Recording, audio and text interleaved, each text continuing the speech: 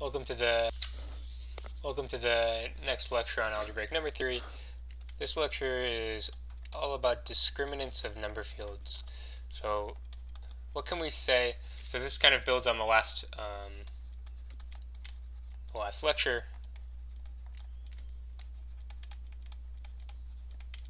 where we were talking about computing discriminants. We gave a couple formulas. The point of this lecture is basically to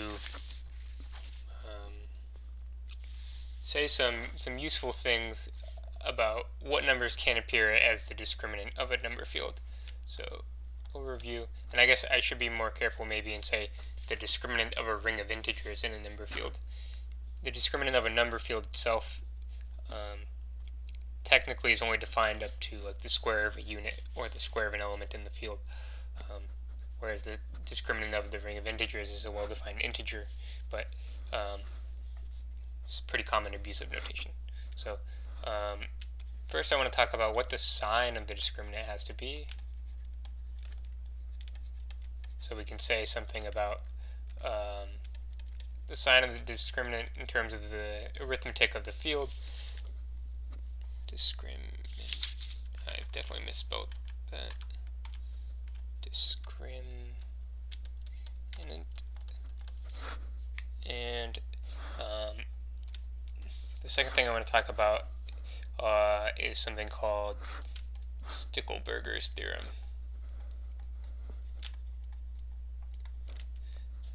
So this is essentially tells you the value of the discriminant mod 4.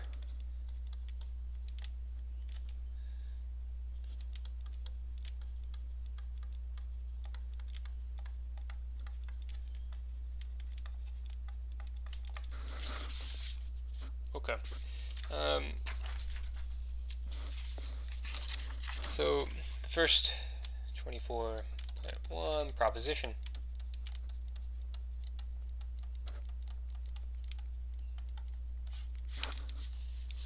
So the first thing is the sign of the discriminant.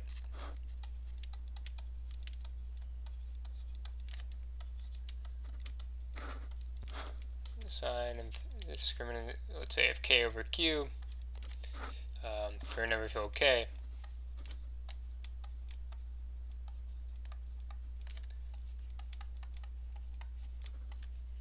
is -1 to the s,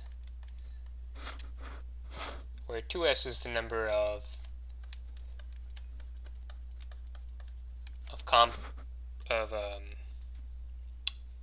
non-real embeddings of k into c.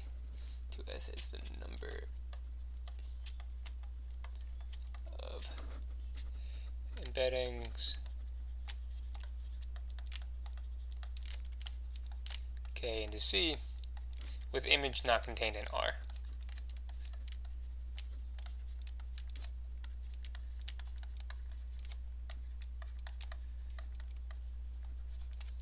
So remember, so I guess just remember there's an even number of these embeddings because they come in complex conjugate pairs. Okay, so how do we prove this? Proof. So we're gonna, since k is a number field, it's got to be some simple extension, and we're gonna let k be q join alpha. And we're going to enumerate the real conjugates of alpha and the complex conjugate pairs of alpha. So enumerate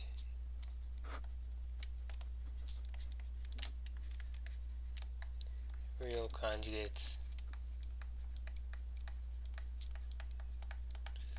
of alpha, let's say alpha 1 through alpha r, and the complex conjugates. Yeah, I could see this being confusing in that I'm using conjugate in two words. One is the complex, I'll specify these are the Galois conjugates. Complex Galois conjugates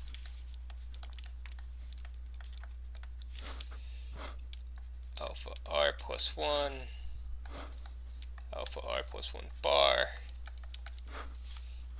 so on and so forth, alpha r plus s bar.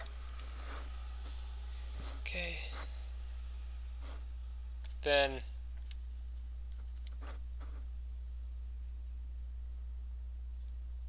oh, I see. Yeah, okay. What can I say?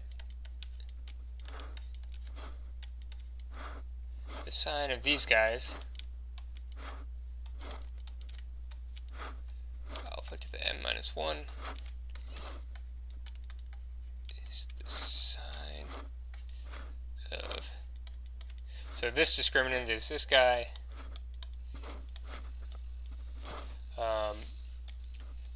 So this is using our formula for the discriminant from last time. Alpha r plus I bar. So, however, I've gotten rid of quite a few terms here. What do I want to say?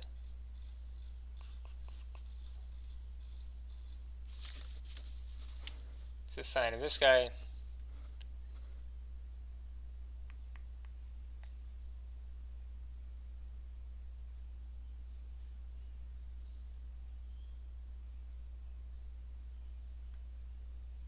Okay, what do I want to say here?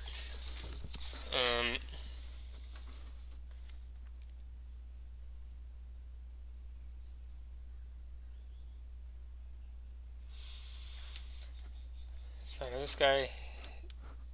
So this is, first of all, this is using 23.2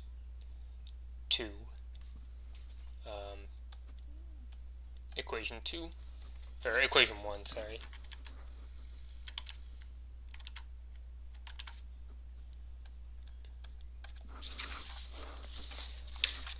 And the simplification, the primary simplification that I've made here is that the other terms in the above product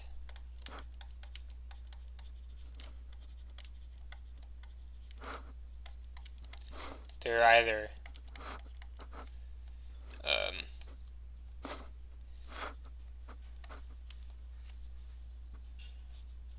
so they're either in the following form. They're either alpha I minus alpha j squared, the square of a real number,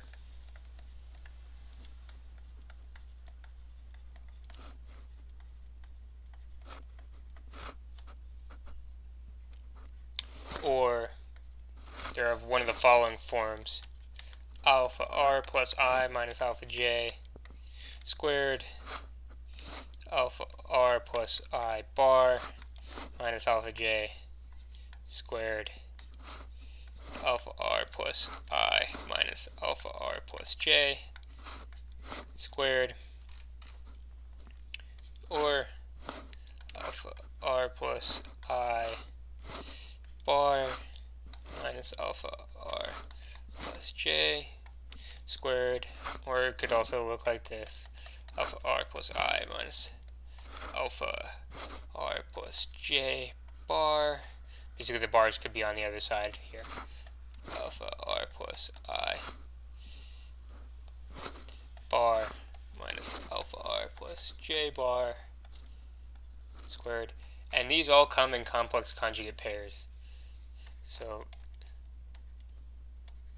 we can pair these guys up like this, and these two will product to a positive number, and these two will product to a positive number.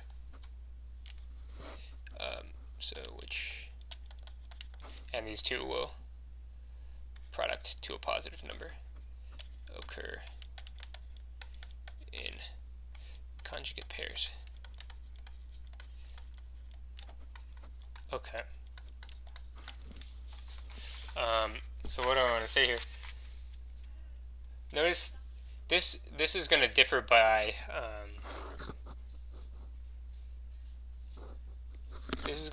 the square of some rational number from the actual discriminant of our number field, or the actual discriminant. So I guess first of all, maybe I should finish it up like this. Then we have the sign of this guy. Just to compute the sign here, alpha r plus I bar squared. This is the sign. Just computing this interior thing directly gives product I less than or equal to S2I times the imaginary part of alpha r plus I all squared, which comes out to -1 to the s. Okay, so there's something to be a little bit careful of here. This discriminant may not actually be equal to the discriminant of our ring of integers. However, it differs by the square of some rational number. So since t alpha 1 alpha m minus 1 equals disk O sub k over z times a squared for a and q cross. They have the same sign.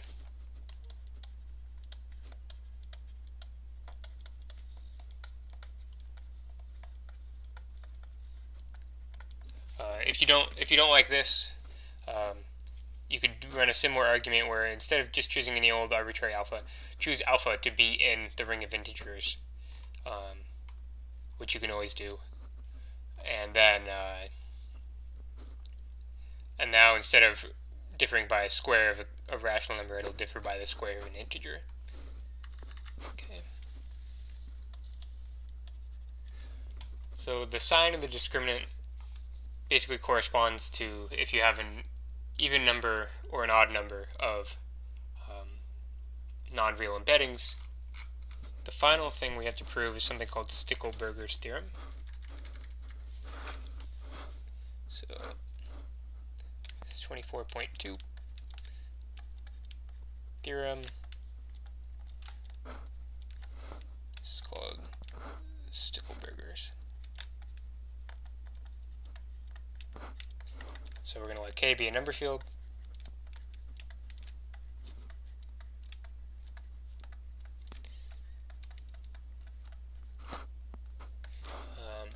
Then the discriminant is either 0 or 1. Mod 4. Discriminant of O sub k over z is congruent to 0 or 1. Mod 4. Okay. So we're going to choose some basis. Basically, we're going to prove that this discriminant is congruent to a square mod 4. So we're going to choose a basis of OK over Z, and the main tool we're going to use is our formula involving Galois conjugates. Choose a basis of OK over Z. Let's say alpha 1 through alpha m. We're going to let sigma 1 through sigma m be the Q embeddings of K into its Galois closure.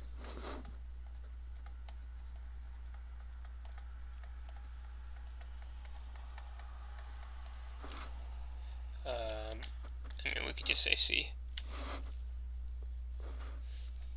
We have, so by our notes on discriminant and Galois theory,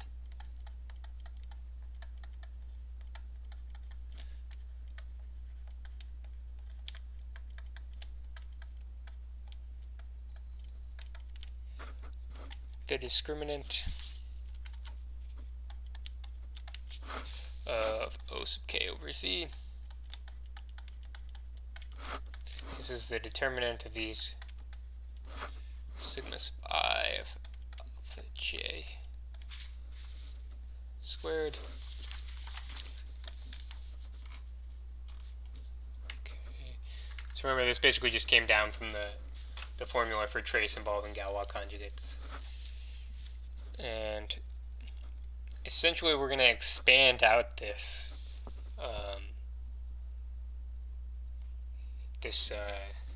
determinant using like the actual formula for the determinant. It's kind of messy, but I think it's a good exercise to kind of think about what's going on with this determinant.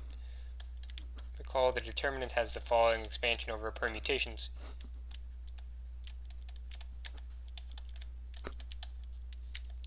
It's sigma sub I alpha j. This can be written as a sum over permutations in the nth symmetric group of the sign of the permutation tau times the product from I equals 1 to n sigma sub I alpha tau of I.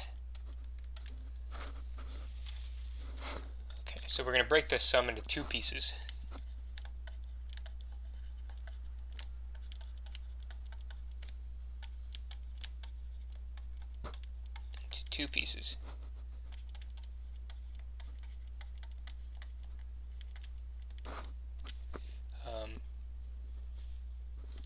One for the positive permutations, so P, the sum over even permutations,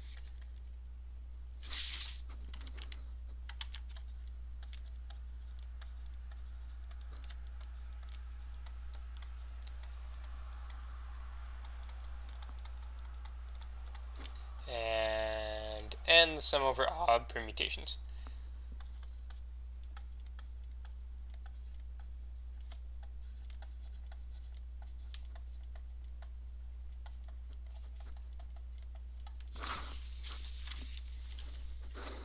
Okay, and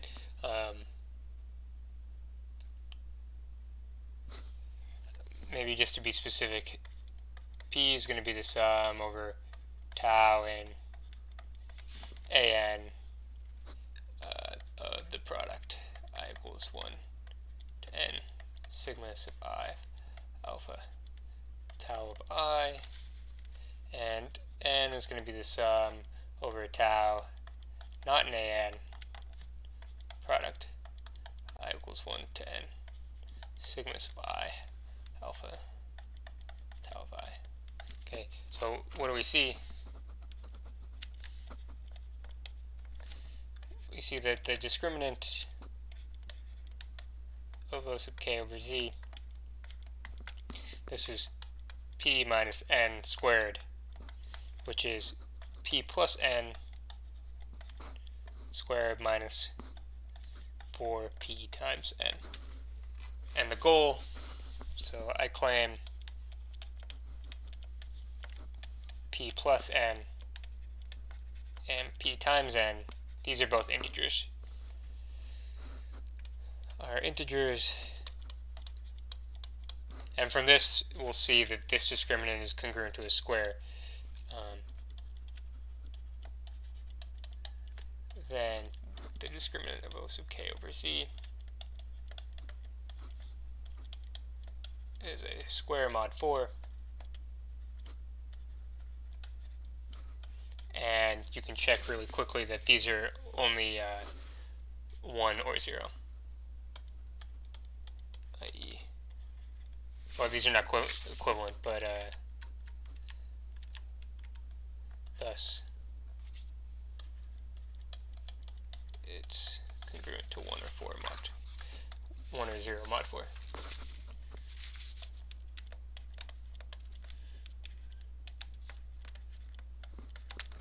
Okay, so it remains to show that p and n are actually integers here.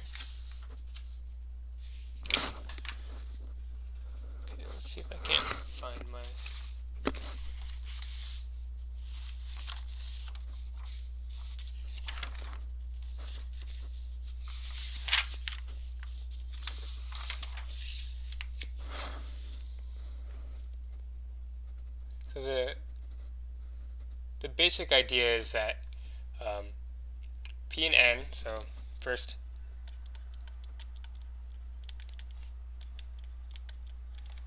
note P and N, these are definitely going to be algebraic integers.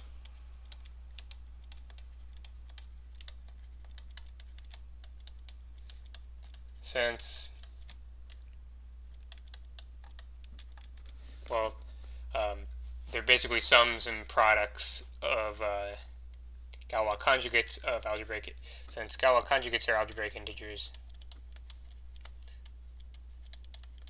Galois conjugates of algebraic integers are algebraic integers.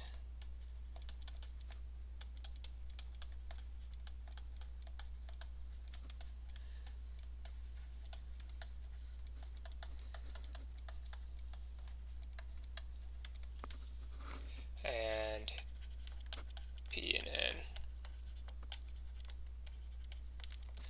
are products and sums of these.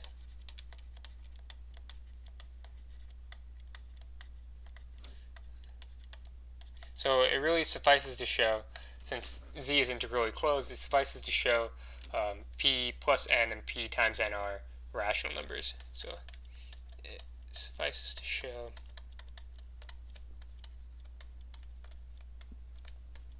P plus N and P times N are rational.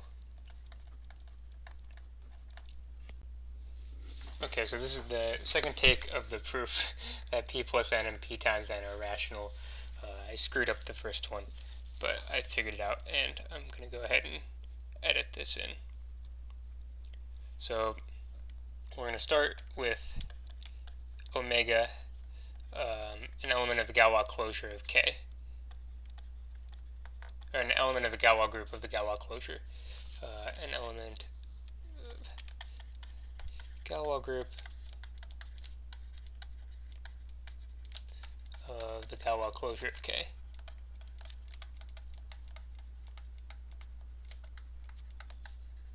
So to show P plus N and P times N are rational, it suffices to show that omega fixes P plus N. So we show omega fixes P plus N and P times N. So in particular, first we show omega of P is either equal to P or N. And for each, okay. So we have omega of, let's say, P, omega sub N, is product over I equals 1 to N sigma sub I alpha tau of I, passing through, since this thing's a field homomorphism, tau and AN product I equals 1 to N omega of sigma sub I alpha tau of I.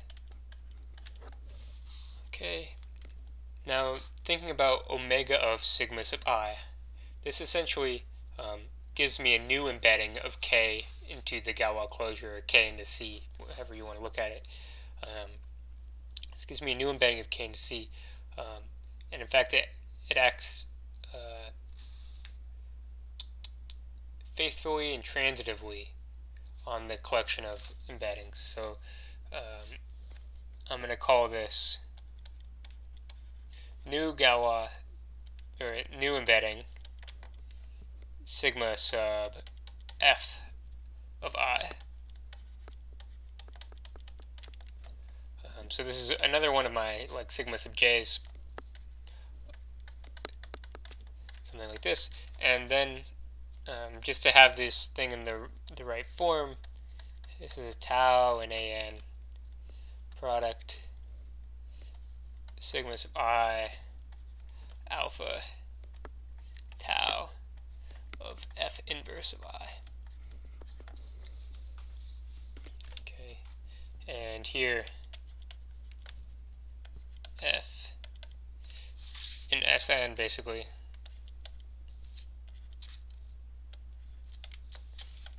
is a permutation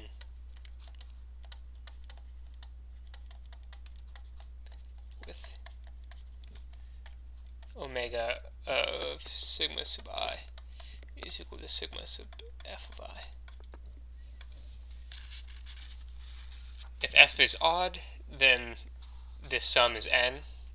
So if f is odd and the sum is n,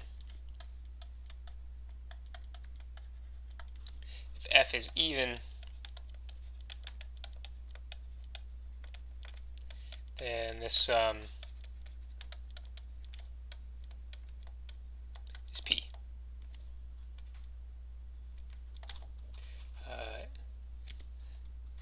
Basically, you can do a similar computation and check the same holds for n. So n is either fixed or permuted to p by this omega. And then basically the result follows. Then omega of p plus n equals p plus n, omega p times n equals p times n. It's not possible that n fixes p and also permutes n to p, because omega has to be a bijection. It's got to be an isomorphism, an automorphism of the Galois closure, and thus p plus n and p times n are rational.